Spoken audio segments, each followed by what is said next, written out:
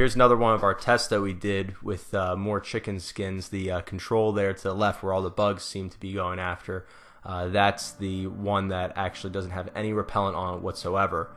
RX there on the bottom had it recently applied, and RX2 was twice as long as RX on the bottom.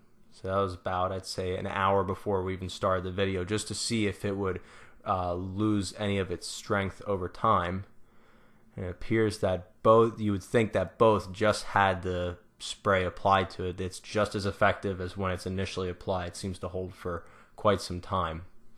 And again, at the bottom, you'll see the bugs doing their thing. They're going to go feed, try to hide, come back and feed again. A few of them are just trying to get out of there, but realize they can't really get anywhere. So while they're at it, they're going to feed a little bit more. And some just won't react. They'll wait for other ones to do the searching, see what's going on. But even around the top there, they're going around RX2, just completely avoiding it. Very few are even making their way in between. You got the one guy there who was just dancing around between them. Oh, there's one that went in between, but still goes right up to them and doesn't want anything to do with it.